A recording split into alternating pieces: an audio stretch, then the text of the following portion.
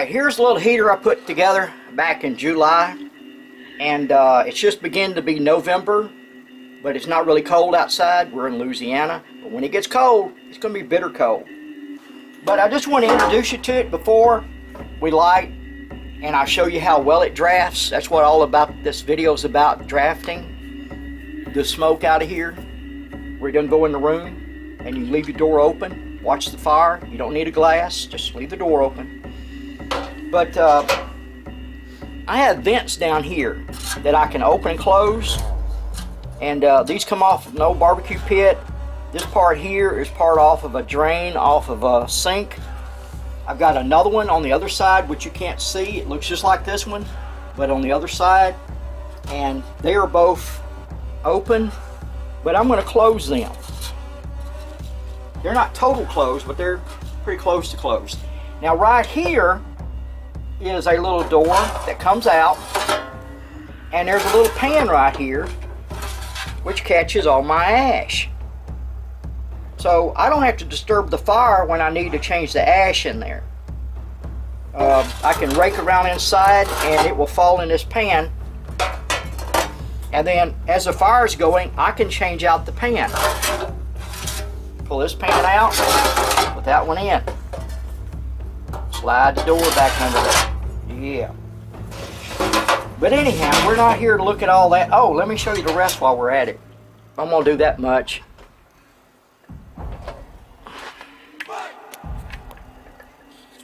Added these handles right here. This is off of a, this is a spring I cut in two springs.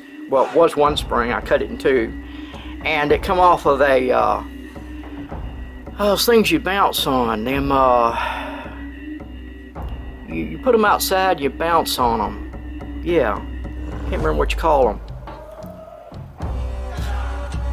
I'll think of it in a minute to tell you. But anyhow, they come off of that. And this come off of a barbecue pit of some kind. This piece of iron here come out of left behind at a storage room. Up here, this is a 35-pound, I think, butane bottle that I cut down. I've added a temperature gauge here. It's magnetic.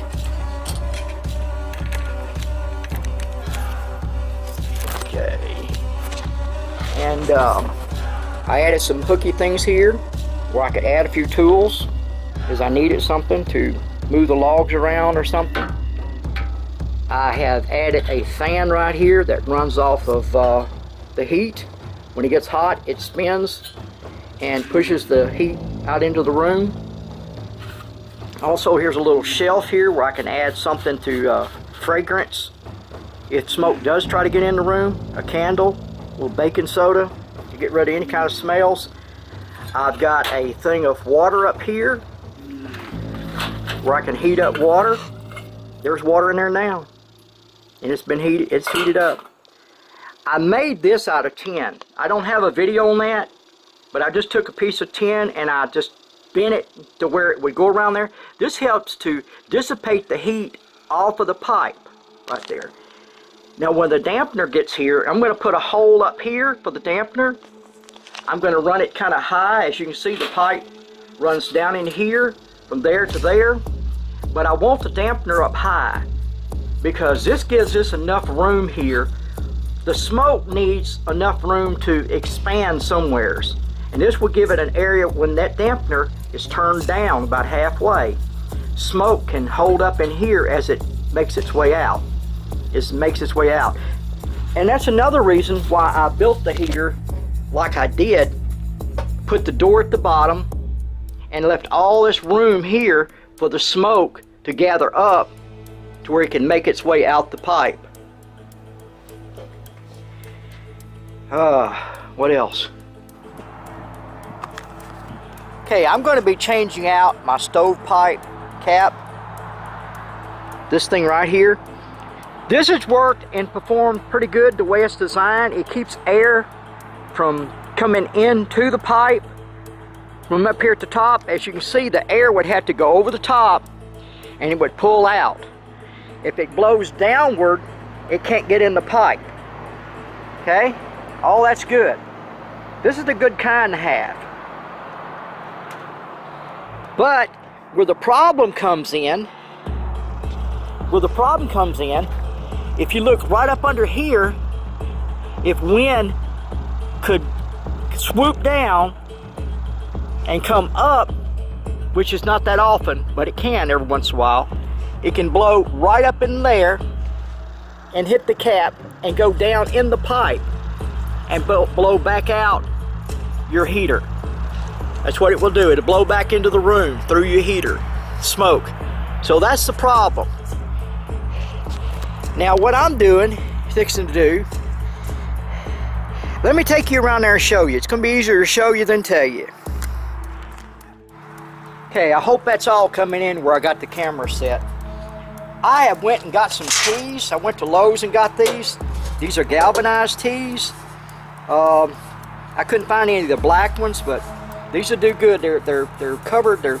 They put together good. They're put together real good. I'm happy with them. But I'm going to be putting 3 tees together to make a cap. That's my plan, is to make a cap up there. We start off with the top one coming down on the pipe like that. Your stove pipe be coming up through here, and this will be going right and left, okay? And then we take another tee and we stick it on the side. Just like that. And then we take another tee and we stick it on the other side. Running down the table.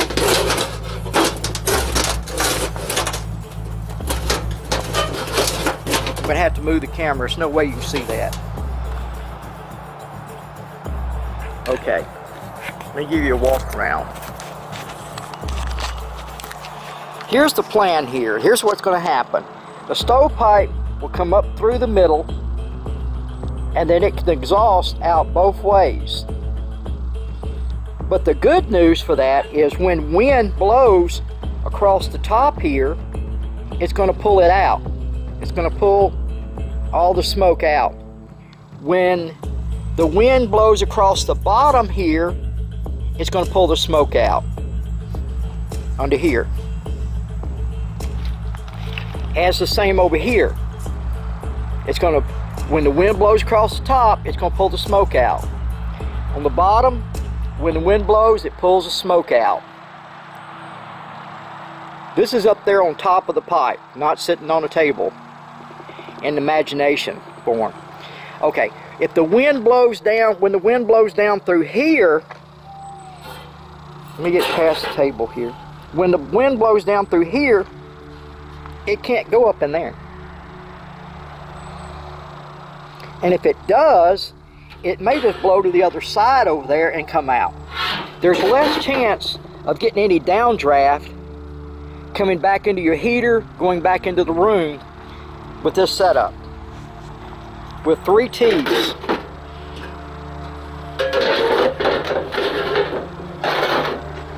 With 3 tees set up like that, you're getting 4 times the draft with this setup.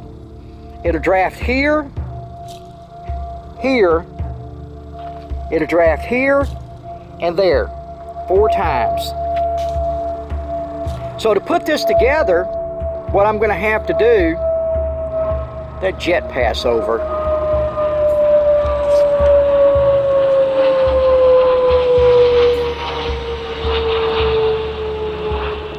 I don't know if you've seen it or not, but what I got to do here is I got to pop a couple of screws here, and over here I got to crimp this. This is a crimping tool. I'll find them on eBay and show it to you. But I got to crimp this side here to slide up in there. That's crimping right there. And let me get set up and we'll get started. Okay, the first thing I'm going to do is go ahead and put screws on here where this won't come out. And I like to use these little bitty self-tapping screws. There's some short ones like this. You can find them on eBay too. They got like a little drill bit on the end here. It's a little Phillips head. And they got longer ones too.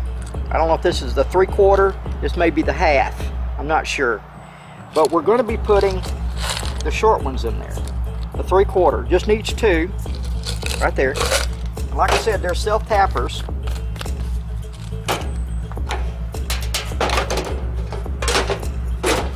Make sure he's on there real good.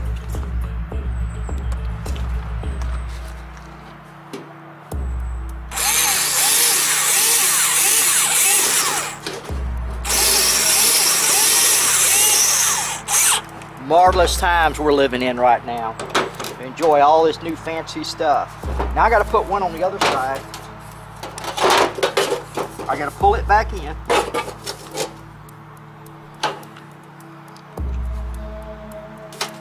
Try to hold it in place.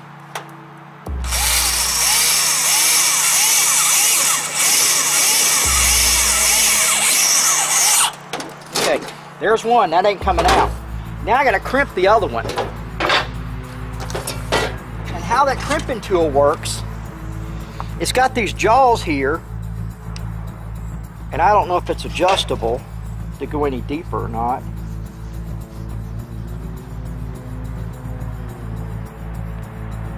I guess that's a lock. Yeah, that's to lock it down. Okay.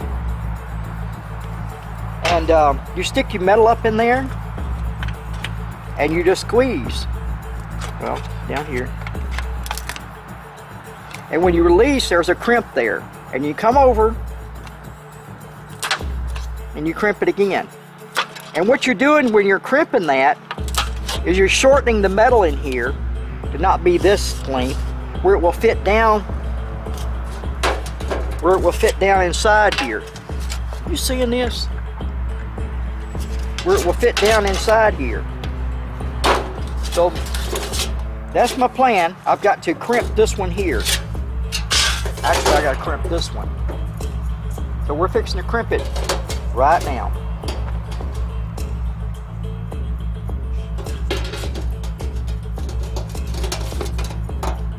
Push your tool all the way up on the end. Squeeze. Squeeze good. Come over a little bit. Crimp it again. I got to go all the way around.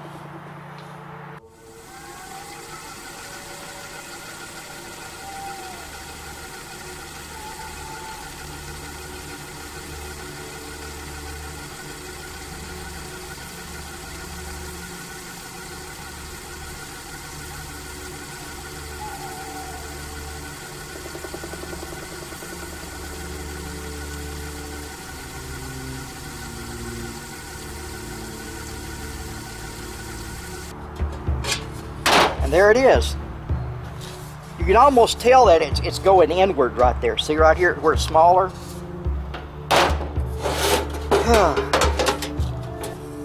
Should have flipped that over. I'm going to flip this one over for sure. Slide it down in there.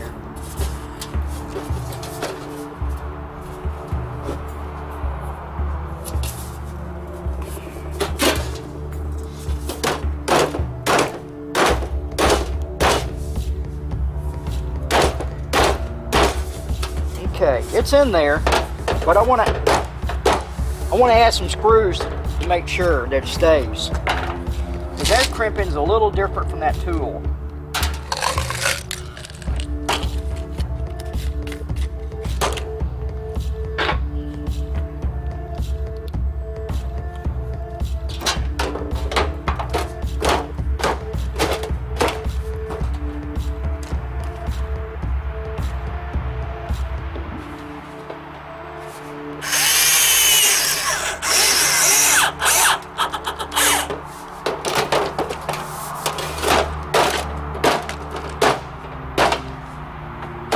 Make sure it's up in there good.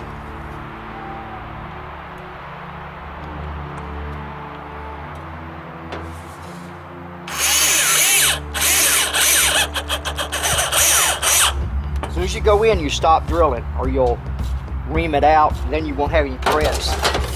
But there it is. Okay, we got to go to the ladder and install it. And when I do that, I'm going to put a couple screws in the pipe, because this is a lot of weight up there. I don't want the wind blowing it off. Are you ready? I've already put it up. I put the screws in it. I'm on the roof. You ready? Here it is. There it is. Boy, ain't that a whopper, huh? Yeah. It will pull air or pull smoke from 4 ways. When the wind goes across here, it'll pull smoke across here, and down here. And if the wind blows through there, it still won't go into here. So at this point, you got a lot of draft here pull. And inside, you will definitely have to put a dampener, which I've ordered the dampener. The dampener inside the pipe will be here today. And I will be having to add a dampener because this is going to pull all your heat out too. I mean, it's going to pull some smoke. Boy, that is a beautiful thing. Three T's. 3 T's. And the pipe is a little bit up off the roof. There's the bottom of the roof. That's high enough. Boy, I bet it's sucking in there now. I don't have a fire going right now, but we will go light a fire. Okay, battery went dead, but it's time to move on anyhow. Okay, now we're going to do the smoke drafting check, just to show you how this thing really pulls in smoke. Okay, and I'm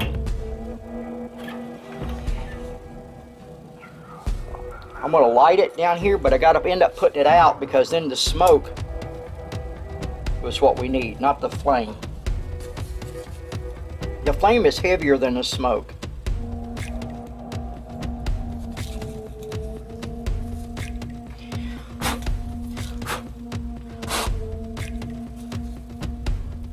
See how it's pulling it in? And I'm outside the door at least a good 2 inches, 2.5 inches. And it's pulling it in. Let me light it again, see if I can demonstrate that. Get you a little closer even. This is what it's all about. It's drafting the smoke out of the room.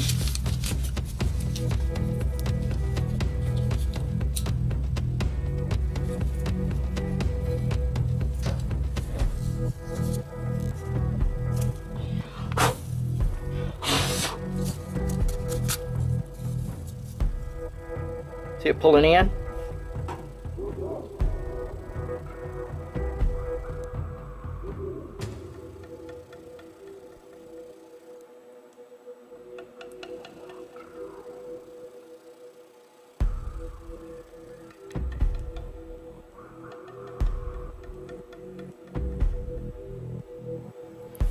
Okay, let's build a fire.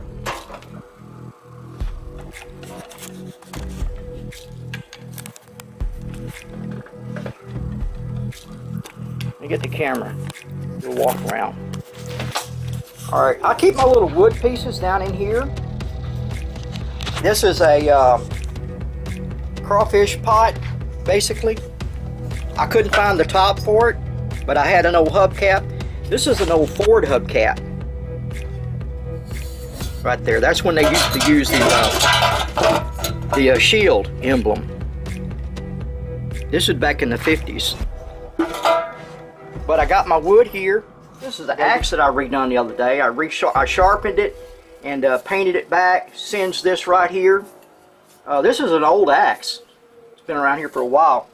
Now, I made this little box here. This is a 2x8, maybe a 2x8. I put a screw through the bottom where it comes up in the middle here.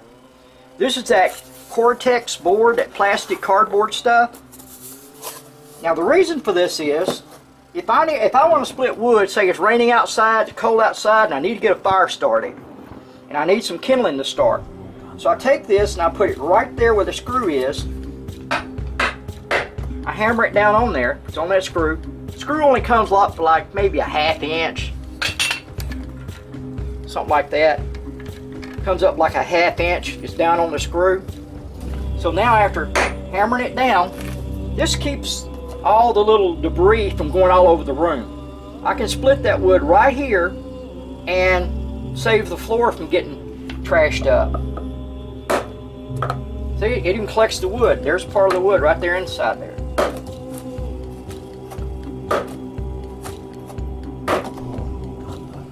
One got out, but most of them's down in there.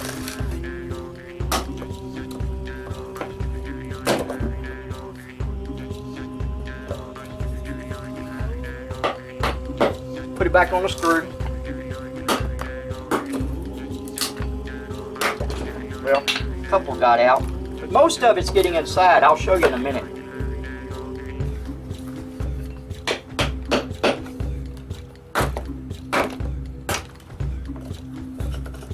That one's on the screw.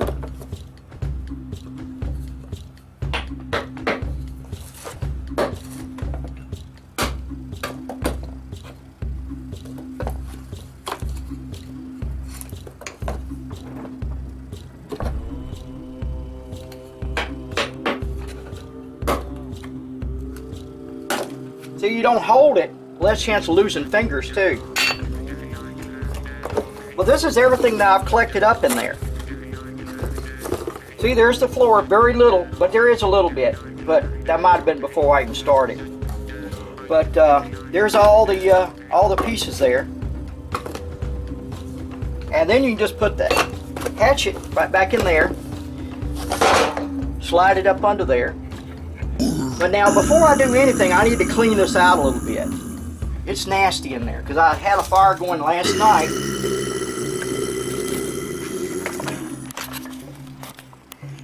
It's nasty in there. I had a fire going last night.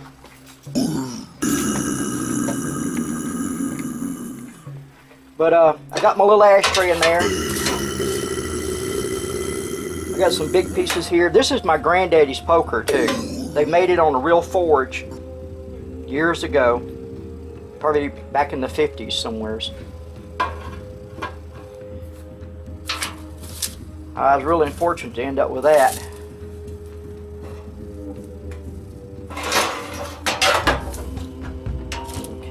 Yeah, I was burning some trash and stuff, paper, cardboard.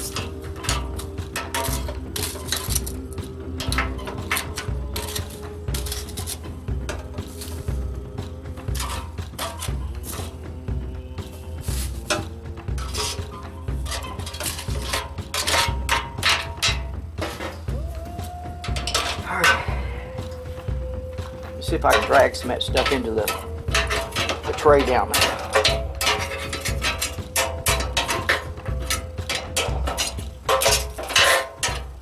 It's really easy to clean with that ashtray. Makes a big difference.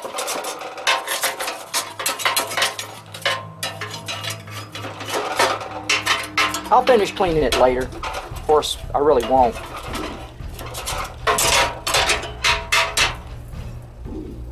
Alright. That one I need to go dump. And look at that one, it's full too. But I'll dump them later. Let's go ahead and start a fire. I want to show you how easy it is to start a fire. We're going to get our wood over here. We're going to put a chunk of wood on the right and one on the left. Then we're going to put some of these little pieces inside there. I don't have a light to make it brighter in there.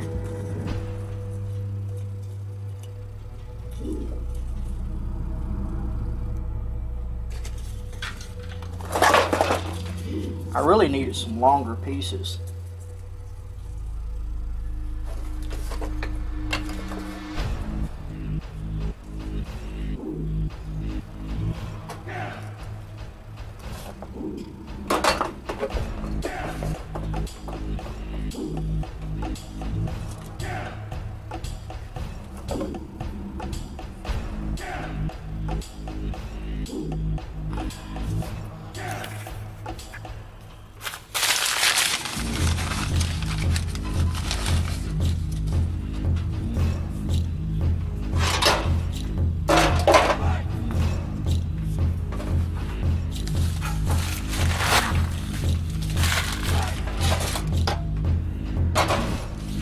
All right.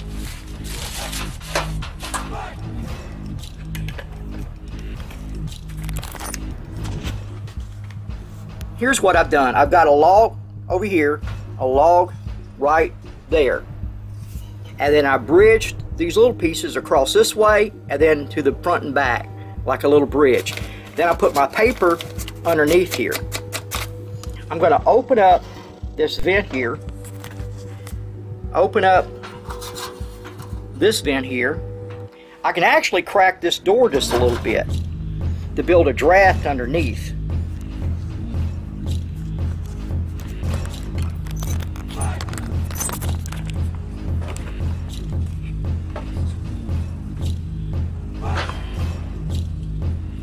And then I'm going to put this shovel here on top here, just holding it there to build up the heat underneath like a stove. And that wood will catch a lot faster.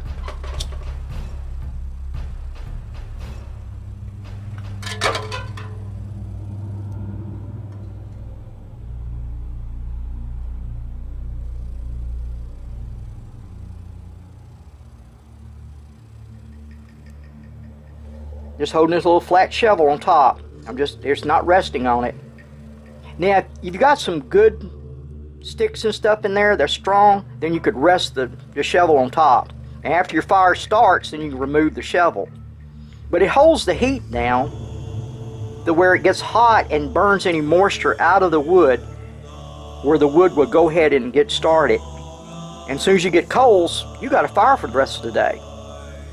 Keep adding to it, you'll have a fire on into the night.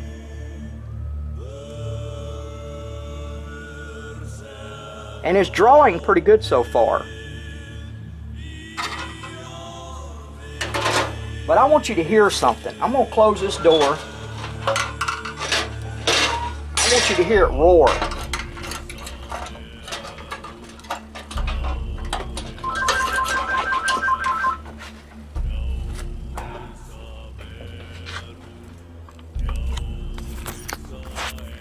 I want you to hear it.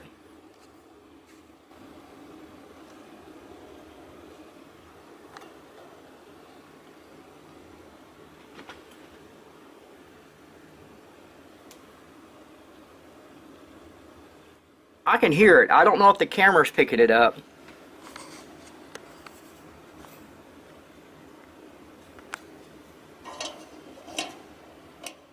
But it's roaring. And look at that fire. Just that easy. And I'm going to add a few more little pieces to it. Now once I get some coals,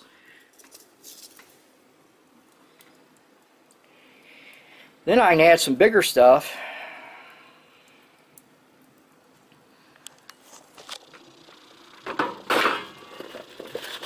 And for this wood heater, I can cut stuff actually like, oh, I don't know, 12 inches, 15 inches long to put in there. I'm not burning this one.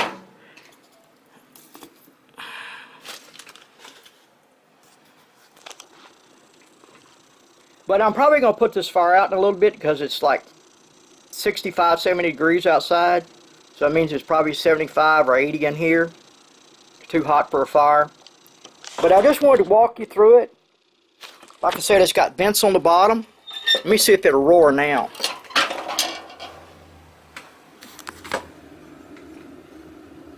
Let me pull this little door out where you can listen.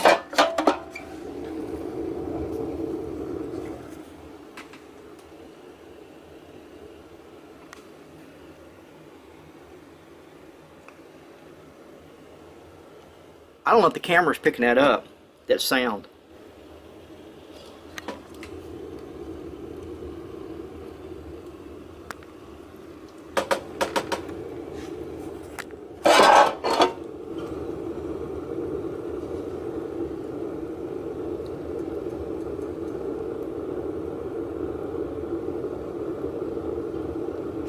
Actually, let's go outside and look at the smoke. Okay, here we go. I'm standing on the roof again. You can see that smoke coming out both sides. It's not coming out the bottom of them, but it's coming out the top.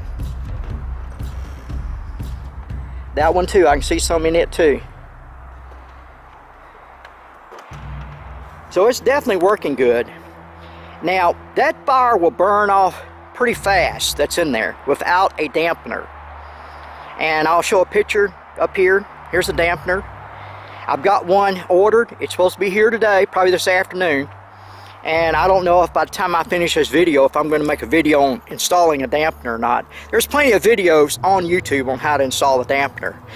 But with this fire pulling like this, I could take that dampener and cut it down maybe about halfway, close it off about almost halfway, and it'll save my wood. My fire will heat up good, and with this drawing like this, it will draw it out, all the smoke. And then I can leave the door open, as you've seen. Here's another view from the ground. So you can see right up through there. And there's the other side. Get the sun out of the lens. That will really draw some smoke out of the heater.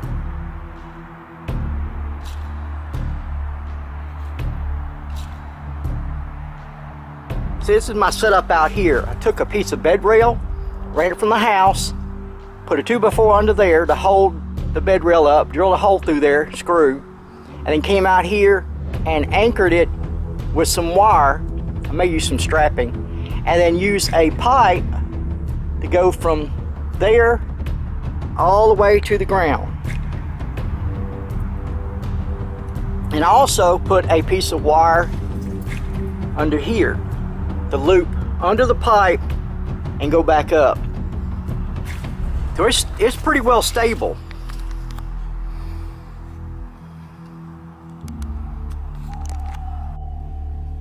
So with the setup I've got here, I could actually open this door, open it slow, you don't want to pull anything out, any kind of smoke, and just leave the door open and let the fire burn. Sit here and watch the fire. Of course I need to put this door back on there.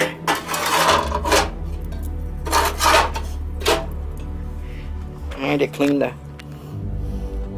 But yeah, I found this top thing here, this hubcap for an old Ford car, probably out of the early 60s or 50s, but it's in good shape, and it fit right in there. See, it's down in there. I got me a piece of wood here running through the valve core where the valve stem would come out, and I can lift it up. Alright guys, that's it. I see my fan ain't come on yet. And my dampener should be here, where I can put my dampener up here. I don't know if you can see it, but there's smoke coming up right here, and it's going on in, right here next to where the door frame is. I mean, it's drafting good.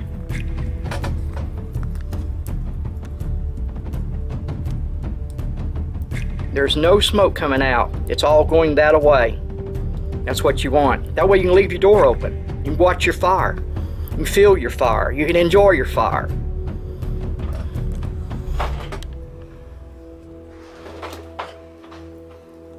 And if you got to leave the house or go out front, just close your door and lock it right there.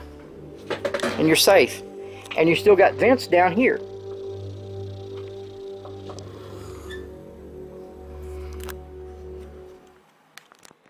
That's it, guys. Talk at you later.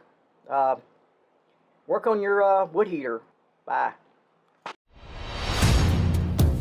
Viewing the video, or giving us a like, or subscribing makes us want to bring on a little more entertainment. Don't you agree?